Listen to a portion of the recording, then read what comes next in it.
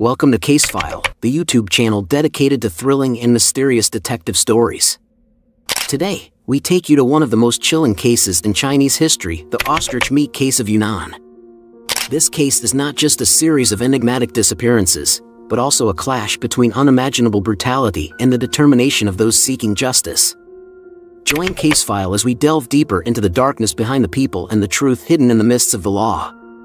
The Ostrich meat case of Yunnan began with a series of untraceable disappearances in a small village in Yunnan, China. From these mysterious vanishings, a series of shocking discoveries gradually unfolded, opening a new chapter in the country's criminal history.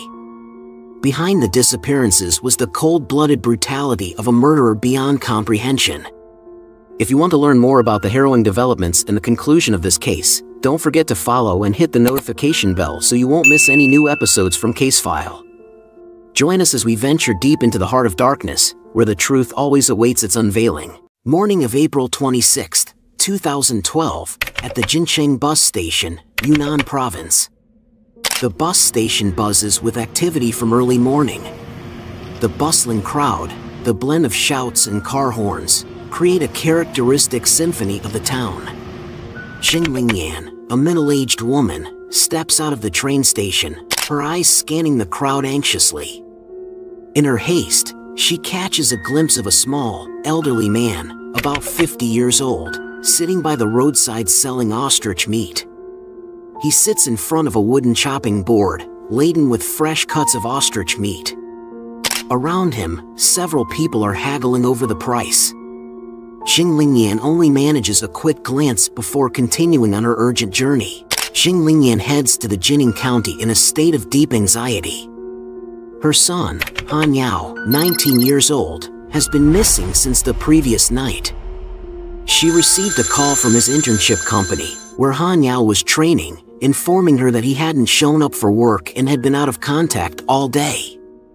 Knowing that her son, about to graduate from the Business Management Institute of Yunnan, is always sensible and stable, Zheng Lingyan can't help but worry.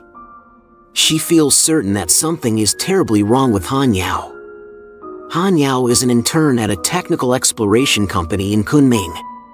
His first internship project happens to be in the automotive parts city of Jincheng, not far from his dormitory. Every day, a shuttle bus transports the workers, and Han Yao usually boards at 8:30 a.m. On April 25th, after arriving at the worksite, his manager asked him to return to the dormitory to collect some work materials. The walk from the dormitory to the worksite only takes about 20 minutes, but by 10 a.m., Han Yao still hadn't returned. His colleagues tried calling him but couldn't get through. They split up to search nearby but couldn't find any trace of Han Yao. It wasn't until after 10 p.m. that Han Yao's colleague called Mrs. Zheng Lingyan to ask if he had come home. Only then did she learn that her son was missing. This news only heightened her anxiety and despair. Zheng Lingyan decided she could wait no longer and set out to search for her son herself. After receiving a call the previous night from Han Yao's colleague, reporting his absence from work and disappearance, Zheng Lingyan felt uneasy. She knew her son, who was about to graduate from Yunnan Business Management Institute, was always sensible and stable. This raised her concerns that something serious had happened to Han Yao. Amidst her worries, Zheng Lingyan decided to visit the Jincheng police station to report her son's disappearance. There, she met with Police Chief Zhao Huiyun. Although he listened, Chief Yun reacted calmly, suggesting that Han Yao might have just gone out with friends and would soon return. Zheng Lingyan, with tears welling up in a choked voice, pleaded for police assistance but received no necessary support. Chief Yun, smiling, analyzed the situation. Firstly, your son has just graduated and doesn't possess anything valuable. Secondly, he is well behaved and has no enemies. Thirdly, at 19, he might have just gone out with his girlfriend. Such disappearances are common, and he will probably return in a few days. However, a mother's worry remained undiminished. Zheng Lingyan, almost crying, implored, "My son has always been sensible. He wouldn't just wander off or go out without informing us. However, Chief Yun remained unyielding and advised her to mobilize relatives and friends to search for Han Yao. Dismissing her concerns, he turned his back and walked into his office, ignoring Zheng Lingyan's distress.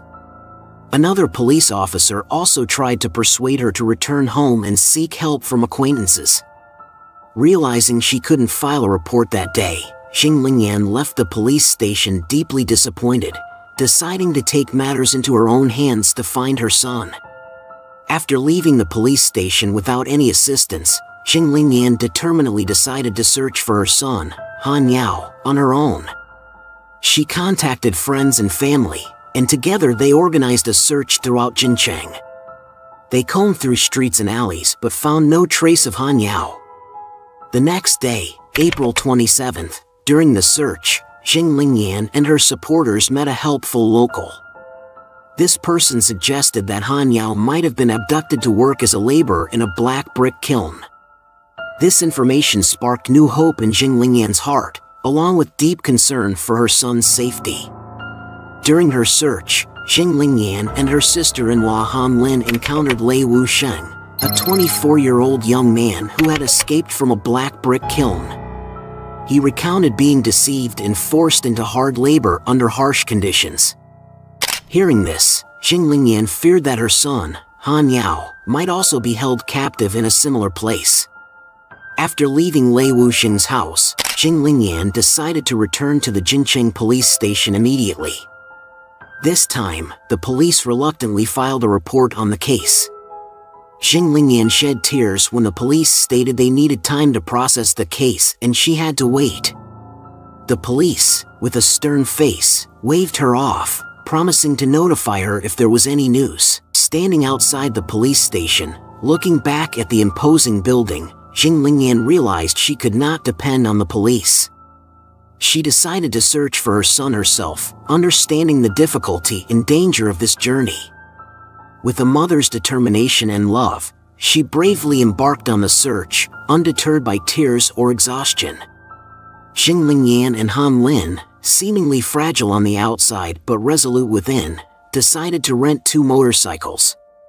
With enthusiastic help from locals, they began a daring search, sneaking into black brick kilns where they suspected Han Yao might be held captive. Their search was fraught with danger.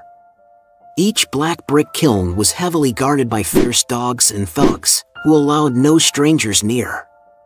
Every time Zheng Lingyan and Han Lin approached a kiln, they were chased away, sometimes even facing aggressive dogs. In one instance, their motorcycle skidded on a wet road, and Zheng Lingyan was thrown several meters away. Despite being injured, she quickly got up, tears streaming down her face, her eyes red and swollen with pain and worry, wondering where her son might be. After days of searching nearly all the black brick kilns in the vicinity without finding any trace of Han Yao, an unusual piece of information emerged from Nanmen, close to where Han Yao disappeared. Children from several families in this area had mysteriously vanished over recent years. During her search, Zheng Lingyan uncovered a pattern of mysterious disappearances occurring in Nanmen, near where Han Yao went missing. These disappearances shared concerning similarities. Li Hanxiong, 12, vanished around 9 a.m. on May 1st, 2007, while returning home from a field. His family's extensive search efforts yielded no results. Xia Haijun, 16, disappeared after school on January 27, 2011, when he returned to pick up his report card. His family also searched for years to no avail. Chen Tao, 16, went missing on the morning of September 30th, 2011, while heading to Dai Fach Kio at the South Gate for some work.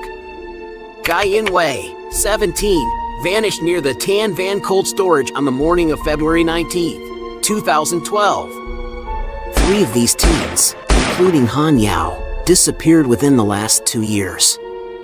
This unusual pattern of disappearances within a few hundred meters in Nanmen caught Zheng Lingyan's attention, raising suspicions of a hidden connection. After meeting and gathering information from the families of other missing victims, Zheng Lingyan was determined to seek police assistance again. She hoped the recorded evidence she had collected would compel the police to act. Arriving at the Jincheng police station around 9:30 p.m., Zheng Lingyan and relatives of other victims waited hours without being attended to.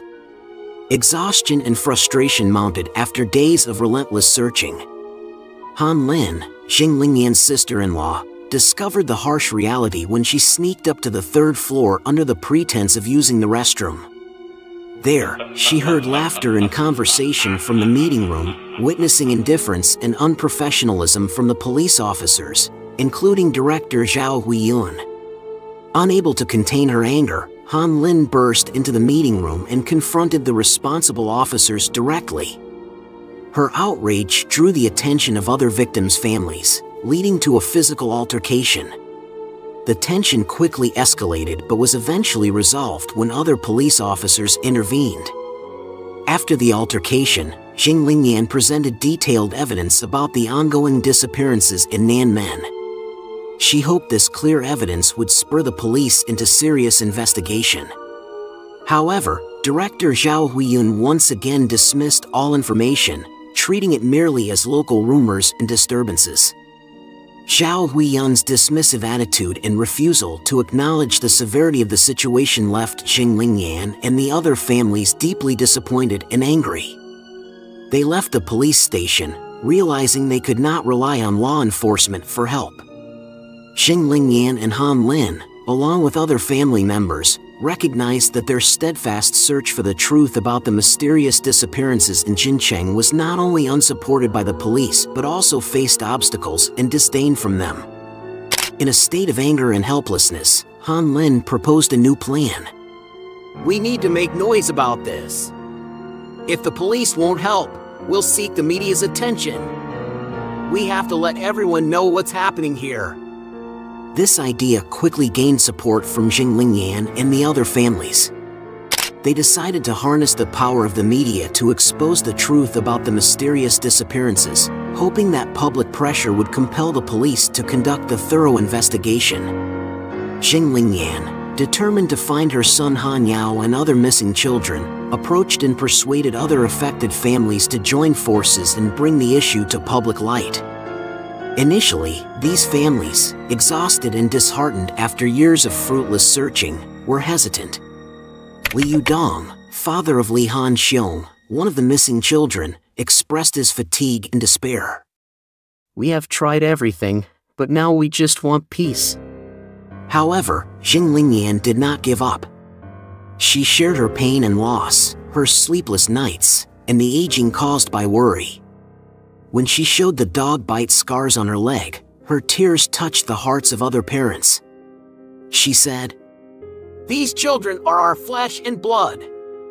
We can't let them vanish without doing anything." Zheng Lingyan's story awakened the emotions and will of other families. They decided to unite not only to search for their children but also to expose this painful truth to the public. They went to a photo shop, printed numerous missing person flyers, and distributed them everywhere. They also opened a Weibo account and contacted numerous media outlets, including newspapers and television stations, to share their stories. Thanks to these tireless efforts, the missing children's issue started gaining public attention. Zheng Lingyan and the other families' fight to uncover the truth and seek justice was no longer a solitary journey but became a powerful movement, attracting national interest. After widespread media coverage of the missing cases, national public attention focused on Jincheng. The Yunnan Daily Information, the first newspaper to report on the mass disappearances, created a strong wave of public interest. This attention prompted the Ministry of Public Security to respond. On the evening of May 3rd, Zheng Lingyan received notice that a special task force from the Kunming Public Security had arrived in town and requested her information. In tears and mixed emotions, she felt relieved that someone finally listened and cared about her pain. At the police station, Zheng Lingyan met Chen Wei, the deputy head of the Kunming crime investigation team. Chen Wei, serious and decisive, quickly reviewed the case files and directed investigative activities. He expressed anger at the local police's negligence and was determined to uncover the truth. Upon seeing Zheng Lingyan, Chen Wei immediately recognized the strong woman from the TV report, with her short, tousled blonde hair and red, determined eyes. He listened to her and the other families, committing to a thorough investigation to uncover the truth about the mysterious disappearances. This meeting was not only an opportunity for Zheng Lingyan and other families to present their stories, but also marked a critical turning point in the investigation, opening new hope for the missing individuals and their families. Chen Wei, deputy head of the Special Task Force from the Kunming Public Security, demonstrated deep concern and strong determination in the meeting with Zheng Lingyan and families of the other missing individuals. He opened the meeting with a commitment that his team would handle the case seriously and strive to uncover the truth. In the meeting, Chen Wei and the members of the Special Task Force questioned Zheng Lingyan and others about details related to the missing persons cases. He listened attentively and understood the circumstances of everyone involved. Chen Wei expressed his anger towards the negligence of the local police and asserted that he would not let this indifference hinder the investigation. After the meeting, Chen Wei reassured everyone that he would assist them in searching for their relatives and ensured that the case would be resolved quickly and effectively. He pledged to provide a clear explanation of the events and promised not to let anything impede his work. Upon escorting Zheng Lingyan and the other families home, Chen Wei immediately set to work, organizing a task force to quickly gather and analyze clues related to the series of disappearances. The task force began working tirelessly to find traces and information, opening a new phase in the investigation filled with hope and determination. Thus, we conclude the first part of this intriguing and mysterious tale. Key questions still loom. Where are the missing children hiding? What secrets lie behind this series of enigmatic events? And who is responsible for these heartbreaking losses? All these mysteries will gradually unfold in Part 2, the truth behind the Yunnan ostrich meat case. Stay tuned as we piece together the clues and reveal the underlying truth of this enthralling story.